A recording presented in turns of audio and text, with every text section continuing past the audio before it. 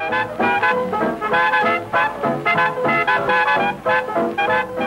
went to the YMCA in Harlem simply because it was the cheapest and the safest place for me to stay. I remember Henry Parks, the Park Sausage was there. Leonard Evans, who used to run Tuesday, and Booker Brown, Cecil Lane, who was a photographer. And most of us were broke, and we would find a waitress and jive a waitress, and that's the way we ate. Got our breakfasts and lunches, you know. We used to do everything to get a guy's goat there. If he lived down the hall, we didn't like him. One guy, we were working on Cecil Lane, and he was the photographer.